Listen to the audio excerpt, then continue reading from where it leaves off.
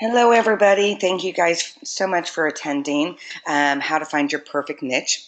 And so Jennifer and I are co-broker owners for Urban Provision Realtors.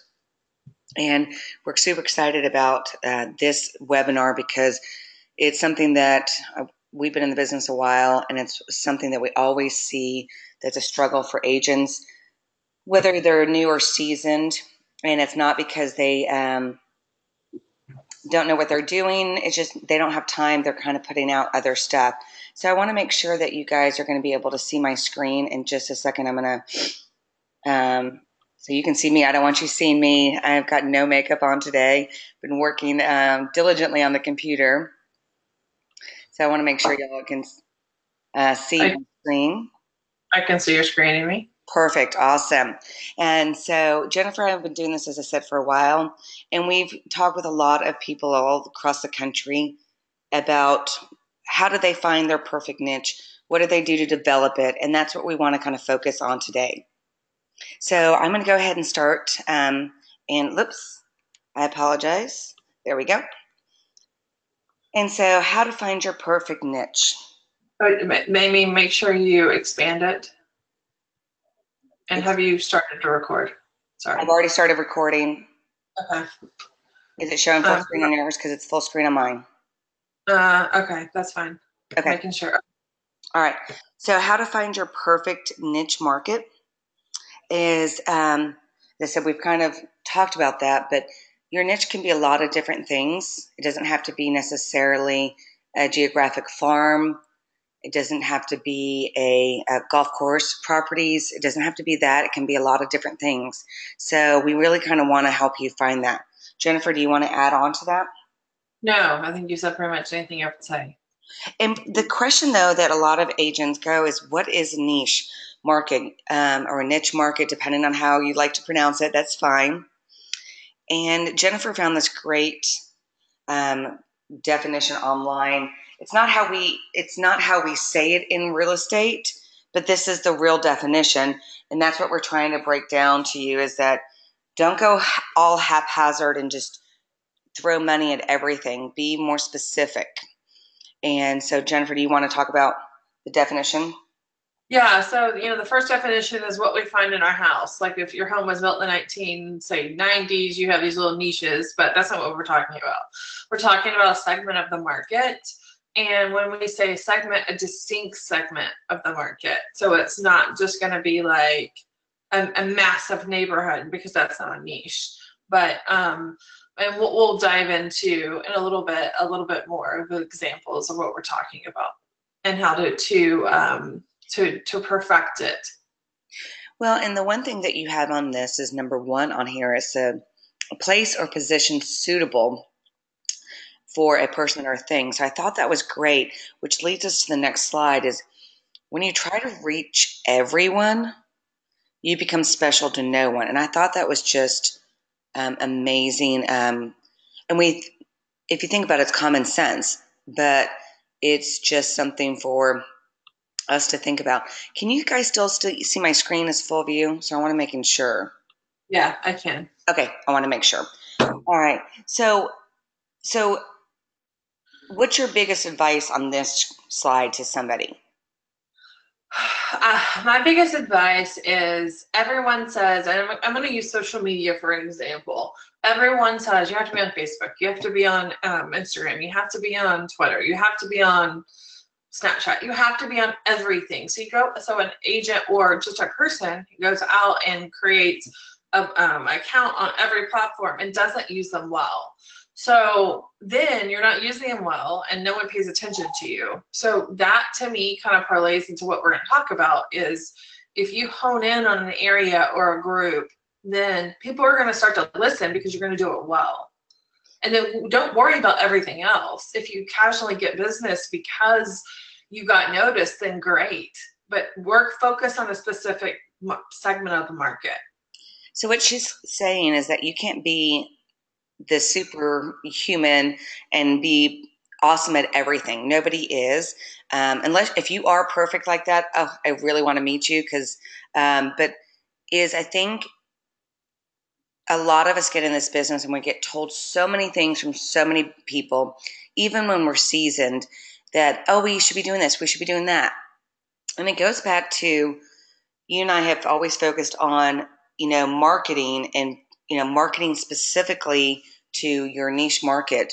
However, and don't worry about all of these other things if it doesn't fit your marketing plan. And we've always focused on that. And that's what we try to focus on with our agents. Would you agree, Jennifer? I do, because I feel like when you aren't laser focused, you have an opportunity to what I call get distracted by sparkly objects, and you're not doing yourself any favors. Or, I mean, at the end of the day, your goal is to make money and to be profitable and to be successful. And if you're being distracted and pulling in different areas, you're not going to be any of that.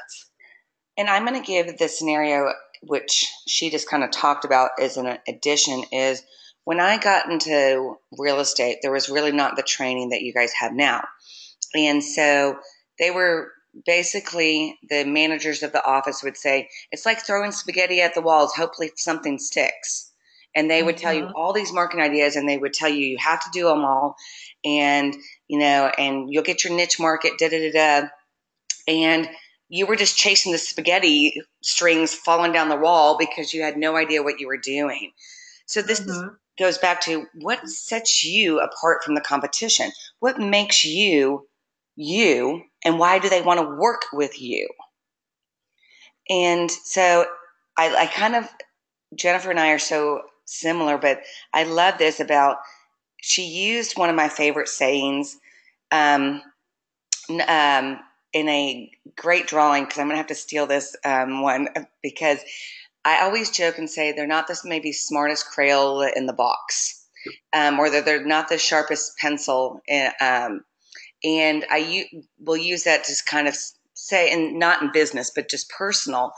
And so I loved this number one figure, but then it also made me sit back and think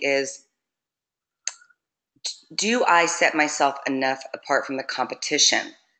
And I have, and we'll get to that in just a little bit, of kind of the three things that I feel I bring to the table that it took me a while to learn what skills. And if you're new in here, a lot of agents will say, what sets me apart? Well, I haven't even had experience yet.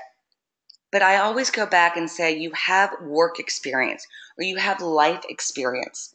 What makes you more equipped maybe than another person? So I'll give you an example of one is people that relocated a lot, and they were the trailing spouse. So they're used to all the ins and outs of a trailing spouse, how to be empathetic. So maybe their niche could be working with relo or expats. And they never had a real estate license. They maybe have not worked previously because they were the trailing spouse, but you have certain life skills that you can bring to set you apart from the competition. Jennifer, what do you think? No, I agree with that. And I feel like this is where, and we'll talk about it later, but in Houston, what's there, almost 36,000 realtors, Dallas, 27, almost 30, Austin, just at 13. So there's a lot of us on the ground pounding the pavement for only so many properties to sell. So like just Amy said, you have to truly show how you're different than somebody else. And with that being said, one of the ways that's is, and I talk about this in marketing classes, and Jennifer talks about this, is becoming hyper-local, being that hyper-local agent. So I know you guys see the word blog on here and you've just freaked out. It's okay. Just breathe, okay, on me. Because yes, blog is great when you set up a website for search engine optimization. But some of you just know in your heart of hearts you won't keep up with it because a blog requires consistency, content, and so some of you may not be able to do that. But you can become hyper-local other ways without doing a blog. I've known, and Jennifer and I know people across the country that they're not writers and not going to do a blog, but they have become hyper-local by other social media streams, or Jennifer is awesome about talking about offline presence and how she converts her online to offline presence. And so that's just something I know that word blog has become a four-letter word in some agents' minds.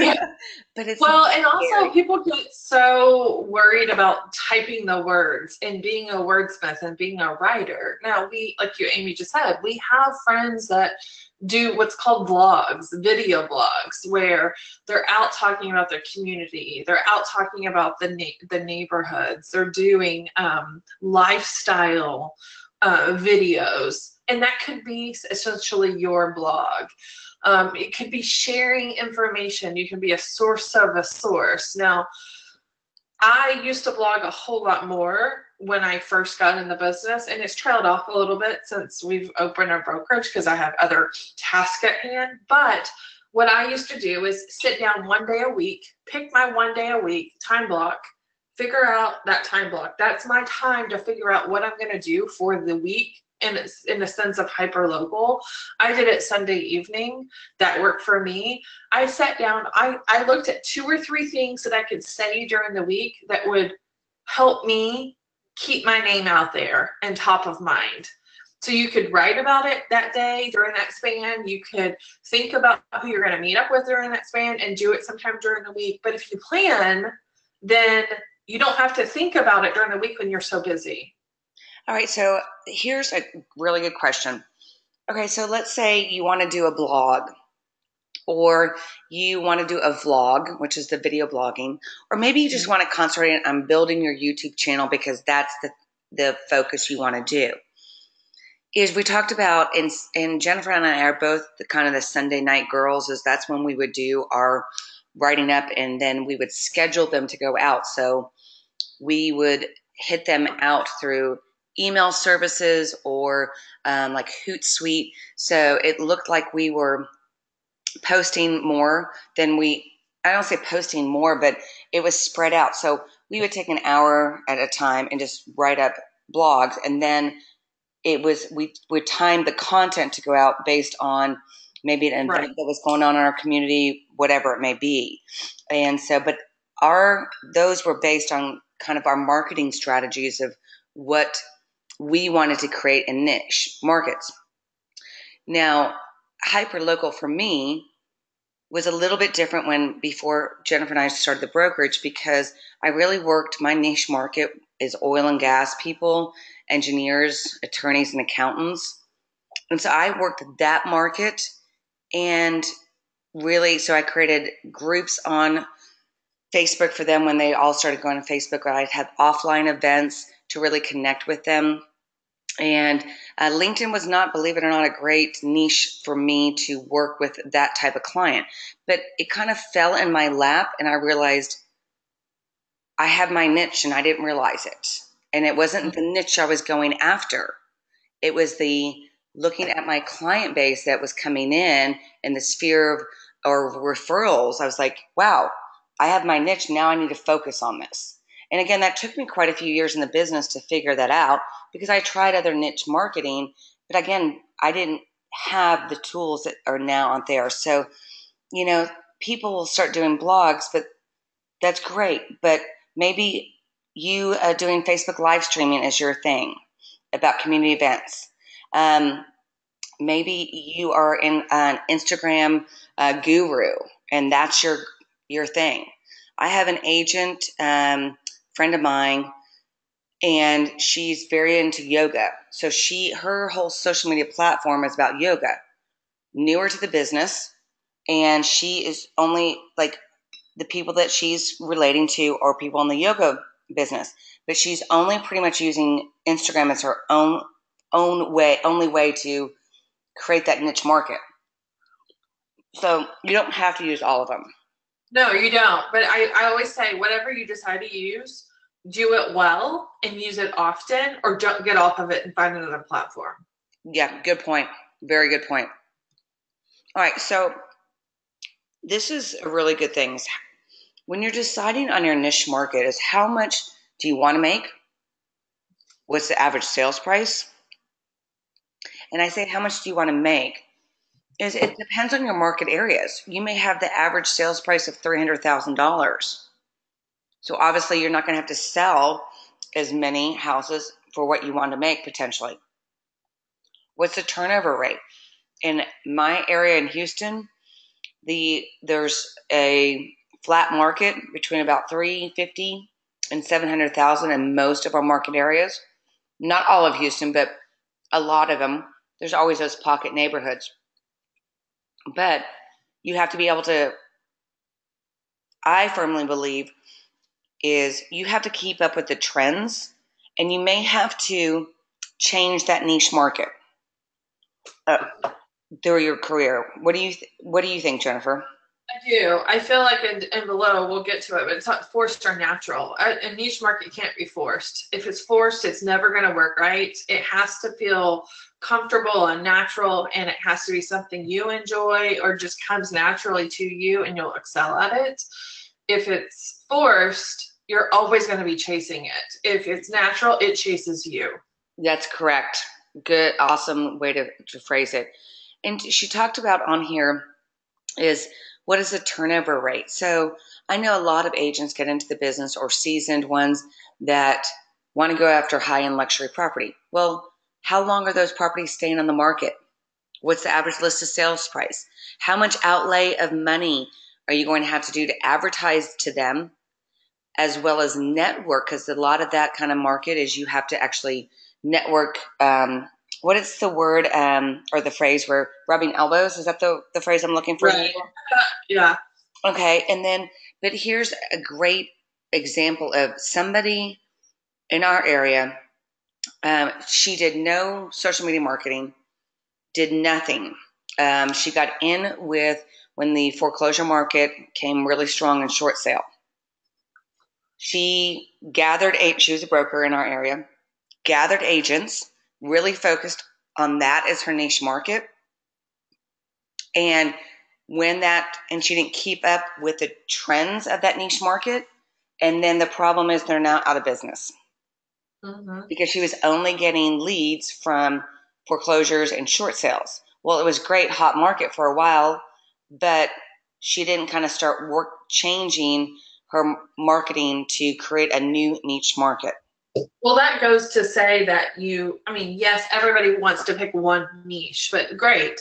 But you might need to pick 2 or 3 because one's going to dry up or one's not going to have as much business. And so you kind of need to work 2 or 3 different ones. Right. And I think that's where, don't you think, agents struggle is with what's to pick. And it goes back to what you just said on there. It says, does it feel forced or natural? Mm-hmm. And so pick the ones that feel natural. So I made the comment about niche marketing, but I also do stuff in the community and get involved in booster clubs. I was a cheer mom and the volleyball mom. And so maybe you could say sports club or my niche market, as well as the other ones, because those people do see what I do and they do come. So got a couple different ones and different marketing for each one. And I love the last one. Does your broker support it? That's a really good point.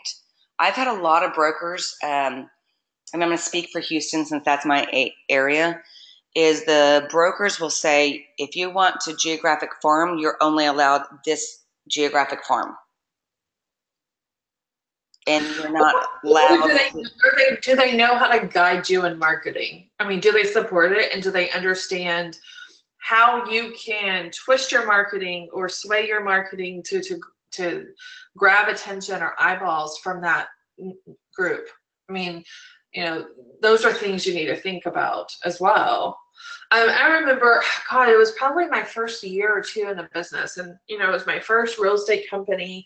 And there was another newer agent in the business, and she came in one day to the office, and she was bragging. She was like, "Oh my gosh, I'm going to be a luxury agent. I have my first $1.2 million listing," and I'm like, "Great." And so she asked me why I wasn't happy for her. I said, it's not that I'm not happy for you. It's just that you're going to spin your wheels for 6 months to a year on this one listing and spent countless of dollars for, say, let's say 30,000 in commission or so, and I'm going to sell 6 $300,000 homes in the same span and earn more money. Well, and that goes back, like you said, like we said, you've got to know that is, I just had an agent tell me when I was up in Oklahoma City that she spent $35,000 on marketing this listing, and it was a 1.7 dollar property, and now they're pulling the listing from her. And so, but she was trying to break into luxury farm and ranch. And I said, you always have to think about how much you're spending for the rate of return to get into this niche market. Yeah. Right. I think we also said in a later slide, but I just don't want to forget it, is know what your competition is. And we'll talk about that later in your niche market. So Jennifer, on this slide. Yeah, so just in general, for someone to want to work with you, in order to build that trust, you need their commitment. You have to be sincere, so you need to have some sincerity to the transaction or to your marketing. You have to be reliable. You have to have some sort of integrity. You have to show competence and consistency. So kind of you need all of the kind of everything around trust to gain the trust of the person you're trying to get the business from. So it's not like, oh, I'm a soccer mom, so I'm going to be my niche of soccer moms. Just because you're a soccer mom, you don't build trust. You build trust from the collaborative group of information there. Well, so if we have time, I want to give like specific examples like you just said, like a soccer mom or other things that they can be doing to helping create that niche, because we have it in the slide. But you made a comment about competence and integrity. And so our next webinar, we're going to be talking about how you can use data and stats to become the superhuman or superpowers in your thing. Because guys, you can try to say, I'm going to create this niche, but you've got to have stats to back you up when you're talking with a client. So, I think that's the name of it, Jennifer. Just correct me if I'm wrong. Yeah, it's how to use stats to become a realtor superhero. And that's where you gain that competency. And then I'm going to give you a couple of tricks tonight or today before we leave. And then we're going to give you a whole bunch more on that webinar of things that you can do to help establish that. So this kind of goes to, there we go. Know your niche inside and out. So this goes to one of my tips, but Jennifer, I'll let you lead with it. Well, you have to, it's like if your niche is, say, condos, you better be walking into the condo buildings where, let's say you're downtown Houston or downtown Austin. You need to be going inside, doing previews. I mean, you have to know you can't just say, I'm going to sell downtown condos because it sounds appealing. You have to understand what amenities each building has, because people are going to ask you those questions. I mean, it's taking a lot of time. It's like doing homework. Right. And what HOA restrictions, right. What's the maintenance cost fees? What do they go for? Right. So when you have that client call, you can say, I know exactly the 2 buildings we go to. And then you look like the professional. Well, and then here's the other thing is, if you develop your niche market well, other realtors that get to know you will send business your way for referrals. So I really don't do farm and ranch. I have a friend that anytime I get farm and ranch between here in San Antonio or Houston and Austin, he does farm and ranch. I don't work it. I don't know it. I couldn't tell you any of the really ins and outs that well besides knowing the contract. I wouldn't know really what questions to ask. So I refer it to him. A guy in Austin that Jennifer and I know, Jim, he's my property manager go-to. If there's questions that maybe a landlord has that I took a lease listing on, I have those people in my wolf pack or wolf squad as an agent. So that way I can tell them, listen, I'm not confident in this area. Here's somebody else to refer it to. I worked with a lot of doctors for a while to do medical office space leasing. And I got kind of burned out because it was a lot of work for it. But that was one niche market I was going after, and I realized the return on investment of my time wasn't really worth it as much. So, but I learned tons about medical equipment, tons about, build outs and all that. It was a great learning experience.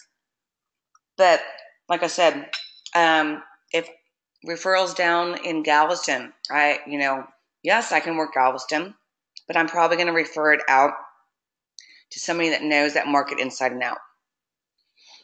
Here's one niche market that people are really going after right now. I'm not sure about your area, Jennifer. The over 55 communities. Yeah, not so much. Here it's multi-generational. It's housing that has one roof, two kitchens, two bedroom sides, and one living space. Okay. So it's a little bit different. Well, that goes back to our comment is knowing the different market trends in your different area. Mm-hmm. Because like family housing, you need to also know the lending issues that could come up with that. If they need to get loans, over 55, same thing. So maybe something that we could do if you guys are interested is questions to ask when you're dealing with specific niche markets. It's like do mini webinars on that of questions to ask the listing agent if you're helping a buyer, and that way you get confident. Here's one thing that when we say inside and out, this is something that I luckily got told when I was new to the business. And I thought I kind of poo-pooed it away, but I still say it as an instructor. Pick one area that you're wanting.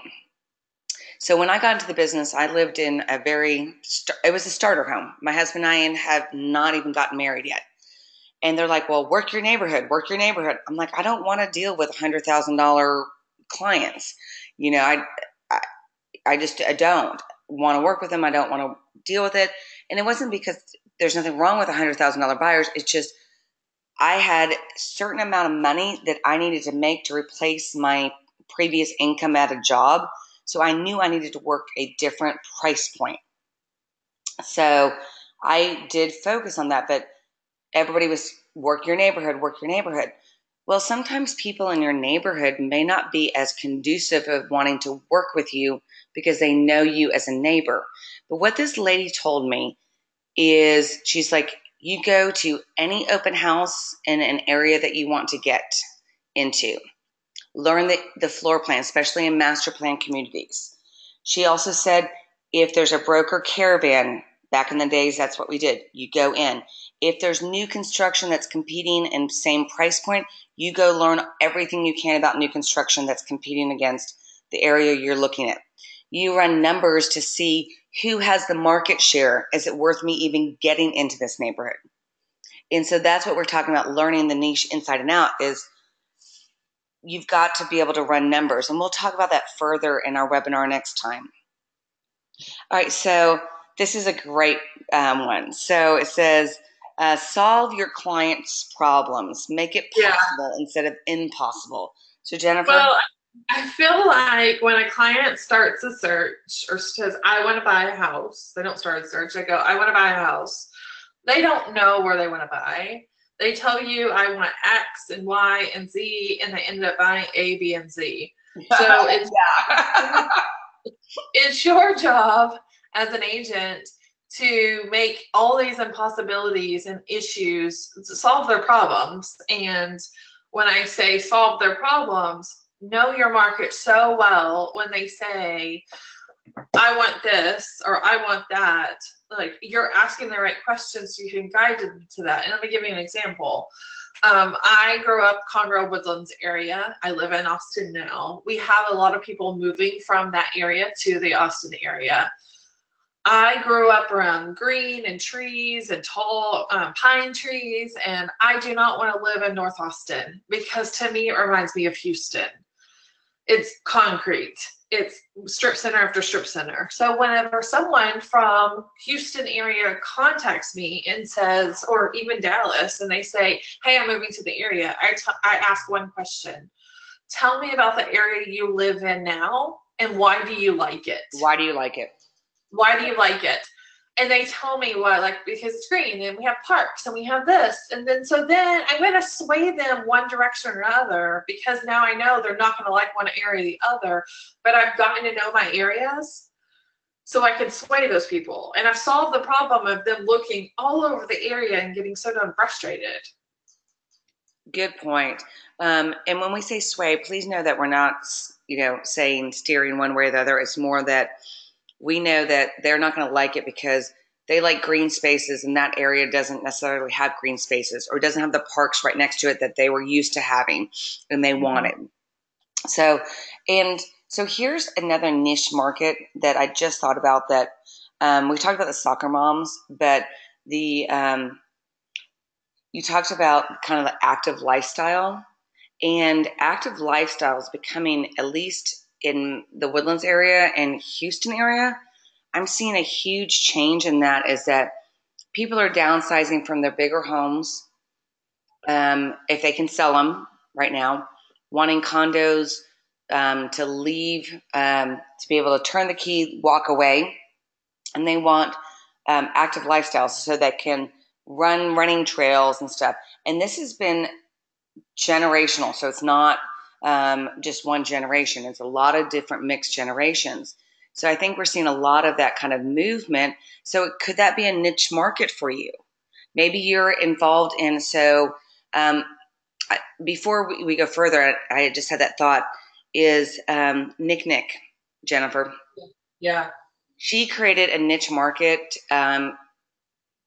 She had been in the real estate business, the affiliate sides, and she got into real estate, got her license when she decided to get out of the affiliate vendor side.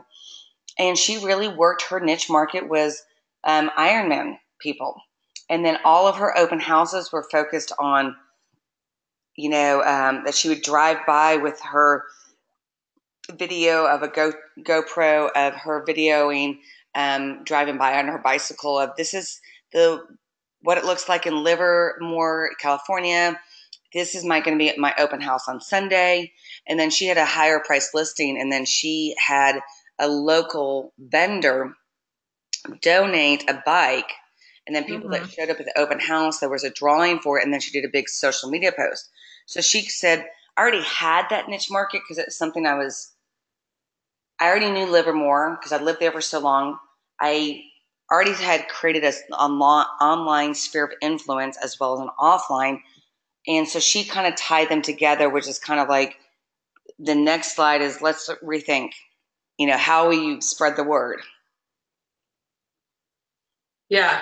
And you have to, I hate the words, think outside the box, but you have to rethink in today's society. We all live, and I know Twitter has gone to more than 140 characters, but we live in a 140 character society. If you're not fine tuning your message and getting your message out quickly, you're going to miss people.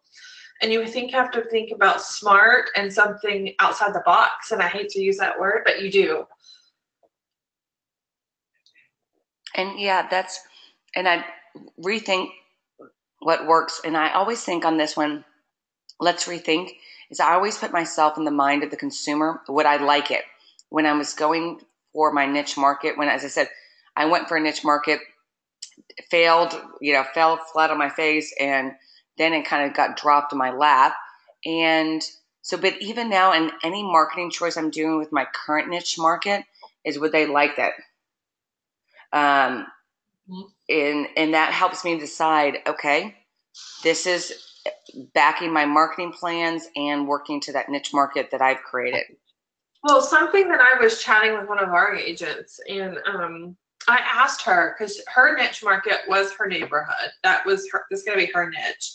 and she has a few mom friends that are some of her best friends. And I said, look, why don't you do this? Why don't you create a couple of different marketing pieces and go to your best girlfriends, because those are the girls that should be telling you, no, don't do that. Yes, do that. And say, look, if you got this marketing piece, what would you think? How would you respond? Would you like it? Would you think I was competent? Like, ask those questions, because those are the people that should be in your cheerleaders and should be in your corner telling you, no, don't do it because it looks like crap. Or that looks amazing. That's going to look great. Right. And that's where you have to, because, and as I said, I keep saying is niche marketing is, so I'm going to pick on Scott, one of our friends. And we talked about blogging earlier, and Scott, bless his heart, and I can say that because he's from North Carolina, and he told me a couple of years ago when I first met him at a couple of meetings. Actually, it's been a few years ago, and Scott told me, he says, "Amy, I'm not going to blog. I don't have the time. I don't have the energy. I'm not going to do this, but I'm somewhat newer to the business." And we kind of talked over dinner one night with a group of us. And I said, "You're a golfer. Work the golfing niche." And I just saw him a couple of months ago in Wilmington, North Carolina. And his business is through the roof because all he focused on was not blogging, but he did community lifestyle, and it was focused around golfing. And he also used the catchphrase in Pinehurst, North Carolina, which I didn't know that they had that catchphrase. But it would be anybody that called, like a hotel or a restaurant, they always answered with, "It's a beautiful day in Pinehurst." And he said, "Why can't I? It's not trademark. Why can't I use it?" So anytime he would do a post on Facebook with like a picture as he's driving his kids to school, he would do it. "It's a beautiful day in Pinehurst." So what he was doing is branding that niche, and normally they were things around a golf course. His office is all done in golfing, but he was an ex-pro golfer, or I'm not sure what his status was on the golfing. But he says, it's a passion, and I have a huge sphere of influence. Why shouldn't I be using it? But he's like, I cannot blog. I said, well, then go hyper local these ways. And he's done, so he had to rethink of his strategy, and it's been working for him very well, actually. So let's go to keep tabs on your competition. I said it earlier, you got to.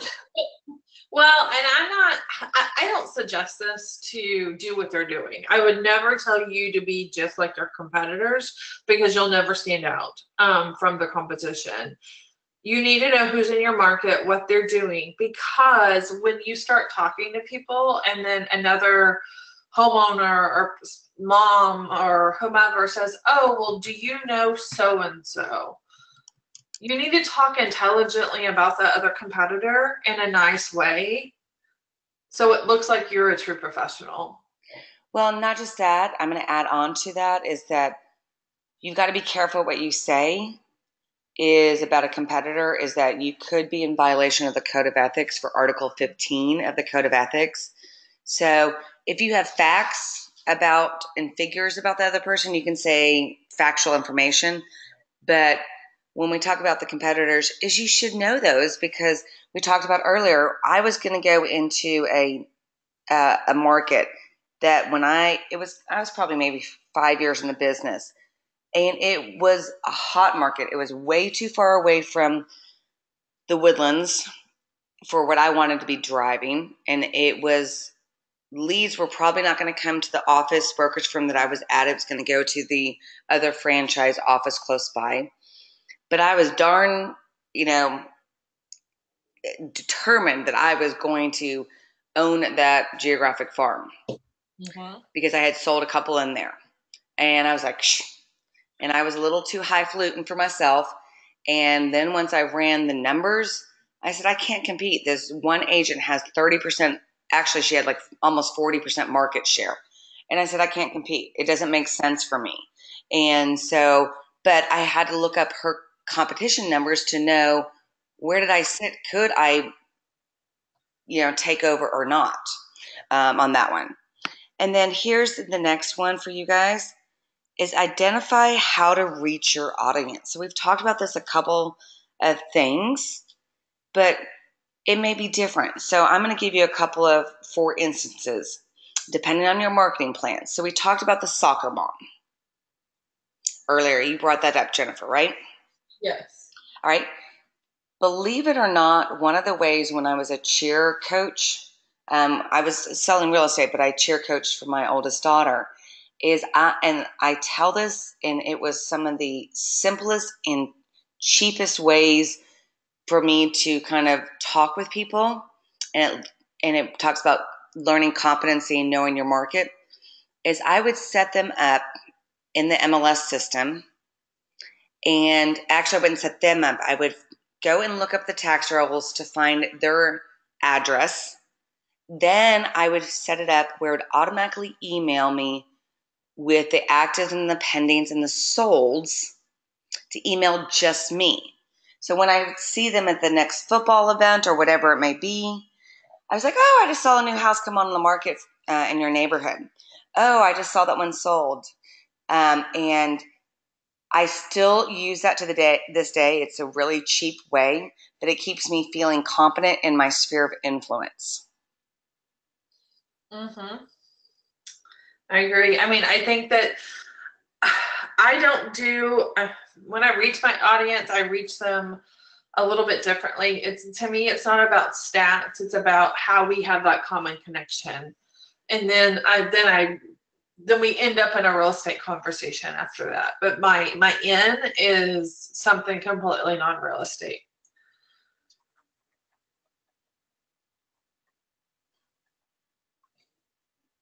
Okay, sorry. Are you there? Somebody's trying to call in on it. So, all right. But so there's different ways, but when we get to the next one, when we talk about stats, we'll talk about other ways to market for those. But I kind of gave you ideas on using the MLS data, but also using, community lifestyle events, getting involved in your sphere of influence. Mm-hmm. And then, so just some ideas for you guys. All right, so prepare your unique signature speech. Yeah, I think that everybody needs to have, I'm going to call it elevator speech. You need like a 2-second, couple second speech about you as an individual, about the market, about your niche, about what's going on. You need a couple signature speeches that they're polished. You know what to say, how to say it. You're not tripping over your words. Right. And so somebody asked in the chat room is, what's kind of my signature speech? I'm very, I don't want to say organic. I don't know if that's the best way to say it, but I let the conversation kind of flow. But if they ask me, what do I bring to the table? But I normally kind of throw it easily into conversation just because I'm low pressure on people. But believe it or not, I am. But the 3 things, and it took me a while to identify what those were, is marketing, negotiating, and statistical analytics on their property. But it took me a while to figure out, what do I bring to the table? What am I unique about? And that goes back to our previous slide, is what makes you stand out from all the other crayons in the box. Right. Here's a niche market. Somebody put in the chat room, which I wanted to bring up, and I just actually coached an agent up in Oklahoma City about it. Her passion is rescue dogs. And so we talked about it. We did her game plan. She had been in the business probably 30 years. And she just messaged me last night saying, because I'm focusing on the rescue and not doing all this marketing on everything else, she said on the rescue dog, she's like, I got 5 leads this week just off that. Not from people I knew, but that just were checking my posts and stuff. And she said, Amy, I can't tell you the last time I got 5 leads in a week. And she's like, when I'm saying leads, like we're already out looking kind of leads. And I said, and that's what we've been talking about is find that niche. So if it's your thing for dog rescuing, whatever it may be, I've gotten a lot of leads from it's not a niche market, it's my social object, but just from marketing about scuba diving and flying the plane, of my husband flying the plane. So I've gotten a lot of leads there. It's not a niche market, it's just me talking about my social object. Right. So with that being said, then let's talk about the different types of niches out there. So you've got the geographical one that we've kind of talked about, geographic farming. And I don't know about you, Jennifer. Did you ever do that when you started in the business? Geographical farming. I did a little bit. I didn't do like just listed, just sold postcards. I didn't do anything like that. I got sucked. I'm going to call it sucked in to Brian Buffini, like and I sent stuff out to a farm. It was awful. So yeah, I did. It didn't turn out very well for me because it just didn't work. Well, the reason why I asked that about the geographical one is because that's what I got told is you send out, 500 postcards to your geographic farm, and those rules have really changed. But if you're going to work your geographical niche market, maybe look into Nextdoor, but also again know the stats, because when I moved into this new neighborhood that I moved 4 years ago, I guess, I said, okay, I'm going to go back old school and I'm going to really work it old school style. And I want to see how it works old school versus new school, since I'm in a new geographic niche. I am glad I did not really spend the money, because our neighborhood flattened out. So I could have spent this money, a lot of it, and not gotten anything out of it.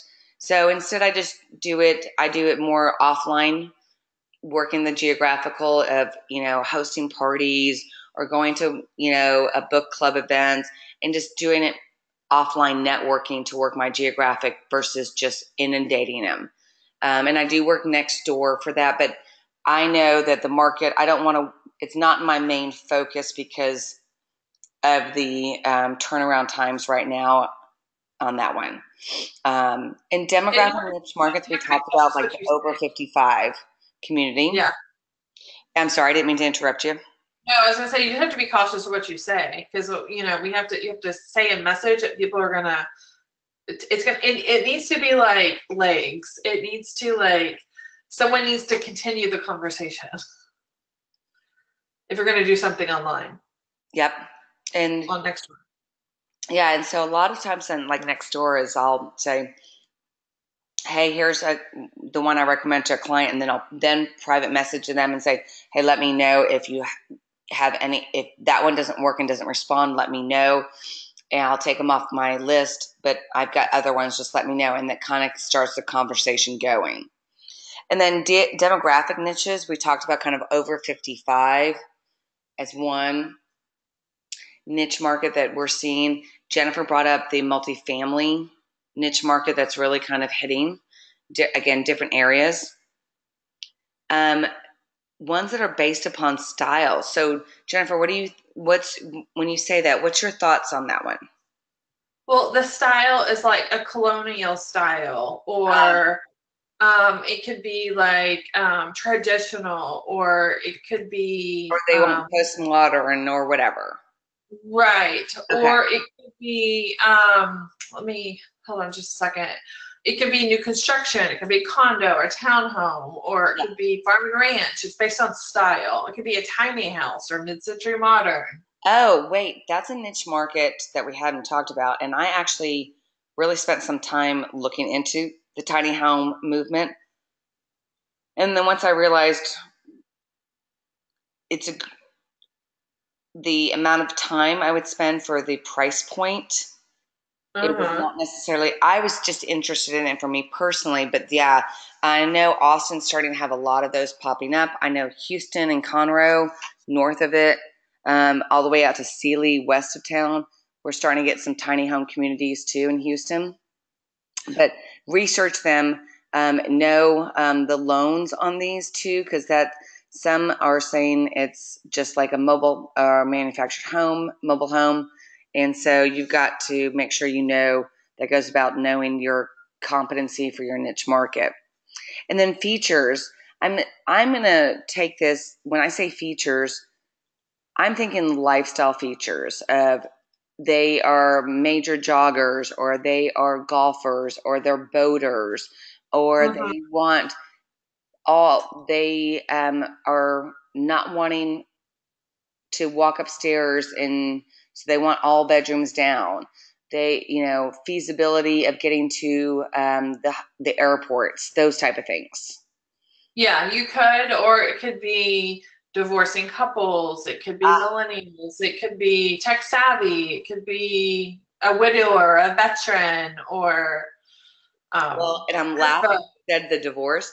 For a while, my niche market was divorce. I became the divorce queen with almost all my sphere of influence. And it was well, because you fabulous. want to get 2 or 3 transactions out of it, Yeah, right? exactly. But I didn't purposely go after it. It just kind of fell in my lap, and they realized they could trust me because of my competency and how well I could be confidential. And so it just really kind of fell in my lap.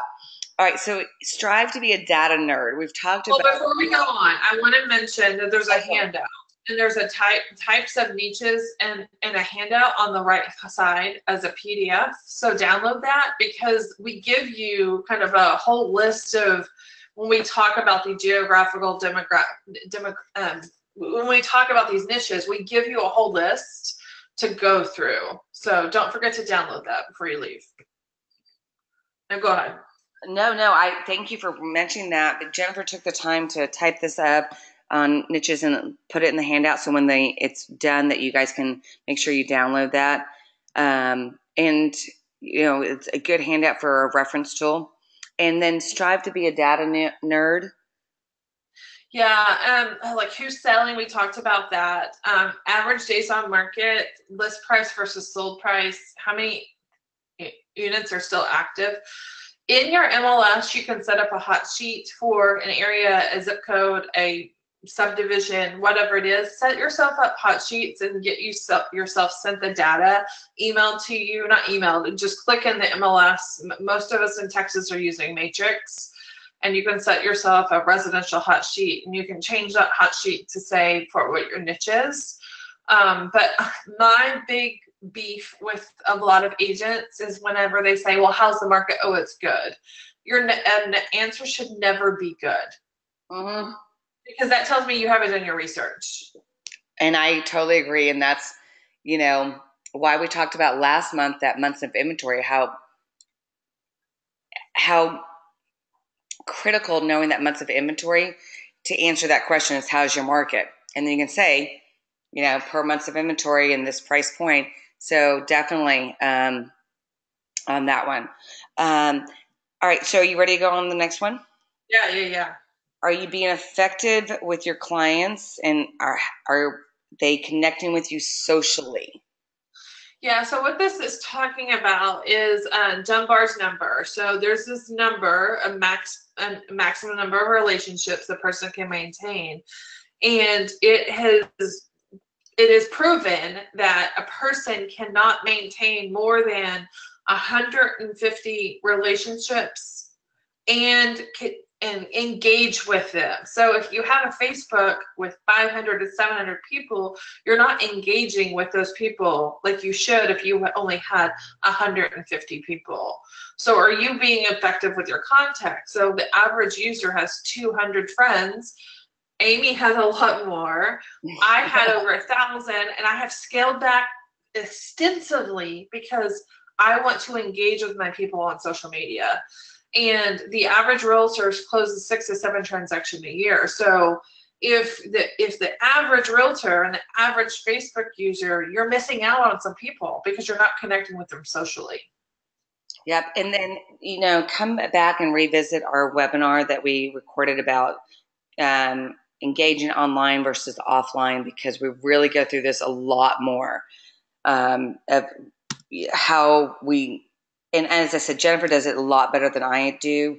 And I just know that I'm not as good at, as she is about it. So old school approaches. All right. So Jennifer, calling them on the phone, calling for sale by owners, calling terminateds. Yep. Yeah, calling your friend down the street, hey, how's it going? It doesn't have to be real estate. It's just the conversation starter can be something else. Picking up the phone and talking to people. Going to coffee, going to lunch, sending an old school handwritten note card to your people in your niche. All right. And then And these are just a few, huh? but I said these are just a few. But new school is social media. And we've talked about that today because that's what we live in a society today is social media.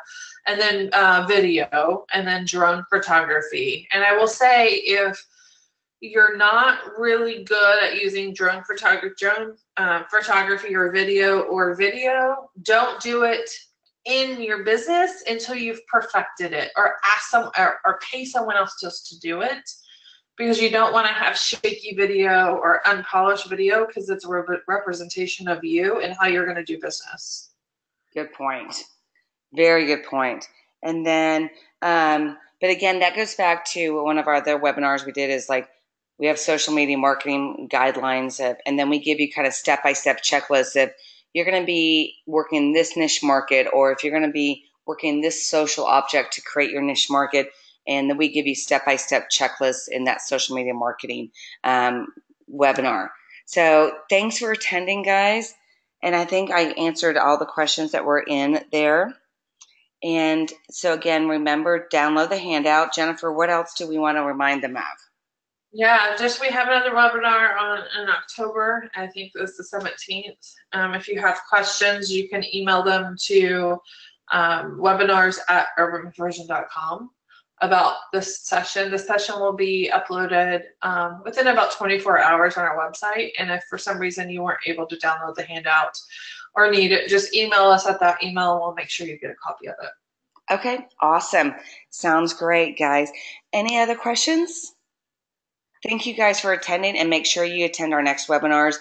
We'll be doing another webinar in November, and we'd love to hear any feedback about what future webinars that you want to attend. And you can, again, email those to us and let us know, because we try to give you guys good content and kind of just personal experiences.